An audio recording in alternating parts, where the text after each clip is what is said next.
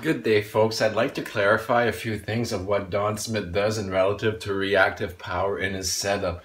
And basically, I'd like to explain why so many people probably fail here and why.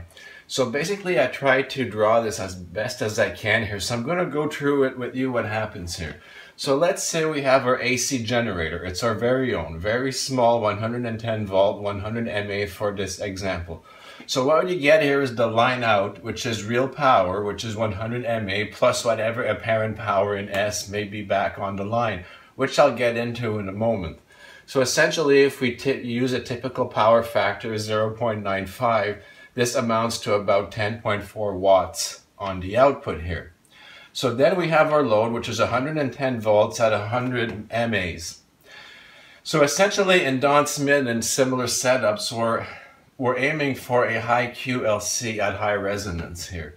So we're aiming for very high VAR power. So just fictionally speaking, what's important here is having a high VAR, and you can do that with resonance with a resonant coil.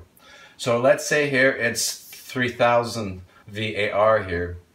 So let's say 3000 VAR here. So basically, to get our amps, we divide that by our voltage. So this is 27.227 amps, or the equivalent of 2.84 kilowatts. So you're going, wow, that's a lot of reactive power. That's why a lot of people want to tap into it, folks. But there are usually major hurdles. People want to try and things like tap a rectifier off of here and try and get that. But people soon notice if they put anything, even the diode here, let's say, and they tap into this, all of a sudden, because this is a very finely tuned resonance system, whatever you do, whatever you touch here, these VARs basically drop, and what you end up with is your regular power, your real power, which is 100 mA, because this system, because it's reactive, can only displace it from one part to another due to its efficiency constraints within its parameters. So whatever values you have, the maximum it will be able to handle is basically 100 mA if it can do that.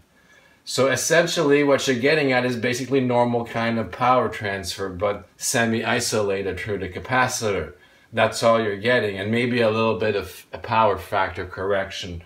But essentially, anything you do to touch here, like running traditional capacitive loads, you basically reduce this to almost zero, and essentially, you're just taking advantage of the efficiencies of the system.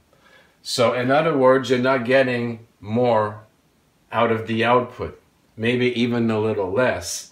But what does happen is you still get a certain bounce back into the grid here that goes, because it's reactive, there's a ping pong.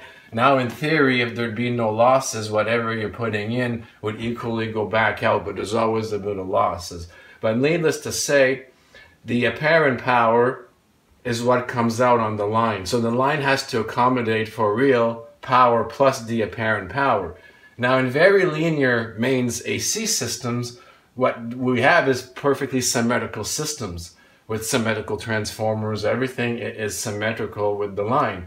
So they can calculate this. So they know that they have to basically have double the efficiency, because in a symmetrical system, if they have some sort of capacitive power supply, the maximum in theory it would be able to bounce back is as much as you're putting into it. So that's why the mains has to accommodate for at least 2 times what it's putting in for that scenario. Now essentially what happened here, there are some distinct differences. When you have a high Q system, that's when it's mostly inductive. That's good for triggering these high reactive, strong local field interactions like Don Smith does with his coils and stuff, okay? Now a high Q in the negative range means that the system is mostly capacitive. This would be most capacitive power supplies that consumer base runs in the mains. For this is good essentially for power factor correction. It gives you a little bit more efficiency on running your load. But essentially, bottom line is both systems, whether it's positive or negative, Q will reflect power back as apparent power S into the grid or the generator's input essentially. That's just the nature of reactive systems, and the generation or the plant needs to accommodate for that possible apparent power without blowing anything up now. So essentially, when we do things like, let's say we have an LC circuit here, but this is not what you normally just need. Usually they just have a capacitor, so it's very... So what I'm getting at is if it were just a capacitor here, this is where it could only bounce back what you put into it. And then whatever through displacement, the power factor is what you get in your output. So what happens is when we add a coil here, we get resonance, we tune it at a high resonance point. So this is where we bring up our VARs. As long as you don't touch it, don't try and connect anything with it. Let it do its thing, right? Okay, so essentially here's what one person can do if you own the whole system to take advantage of this now. So essentially people found out that the reactive gains, as soon as you try and tap into it, it goes right down and you just end up with, you never get more output from this than what is being put in, obviously. But you can get near the same with the power factor correction is what I'm getting at. So in a very efficient power supply here. So essentially here, what will happen is the line is going to have that apparent power. Now what you can do here is if one were to put, let's say, a capacitor here.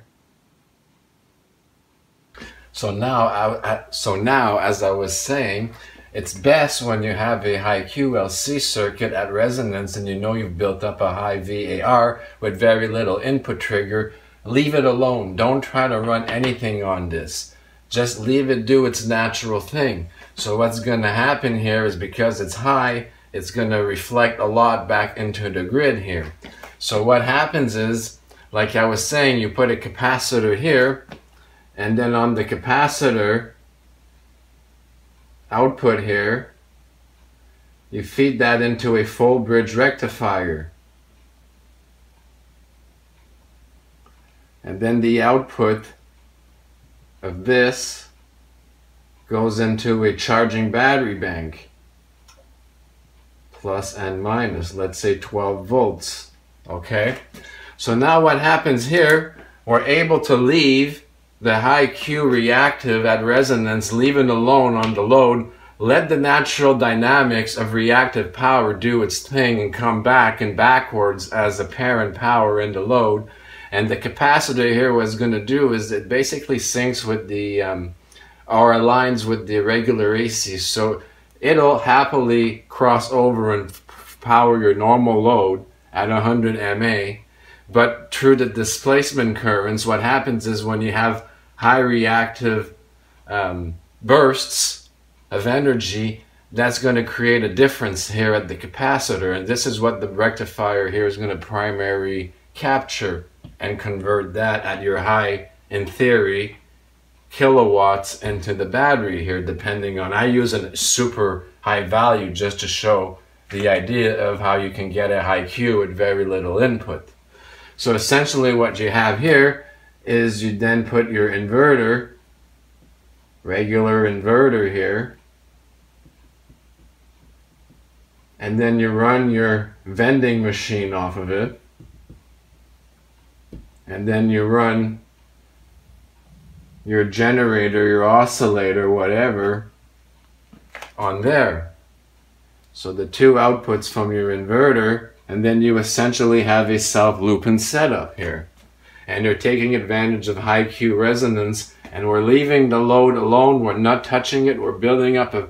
So in a regular AC, they wouldn't like this at all, but they're quickly correcting that, folks. There's something now called an asynchronous condenser generator, and the generation companies are quickly adapting to this technology in quiet, because what it does is it has the ability to do just this. Whatever apparent power is going back into the generator, it actually converts it back into mechanical work, making their inputs more efficient essentially at the generator. So what I'm getting at is if someone were to even mistakenly or purposely create a high Q condition on the line, they can actually amplify it and use it back and convert it out as real power that they actually bill people for. But you know what I'm getting at? Not only do they recycle it, but if there's a high Q gain here, they could actually amplify it through their asynchronous condenser generators. So that's very interesting. So essentially someone could do that too if they can buy their own, if they don't want to go this direction. So what does this mean?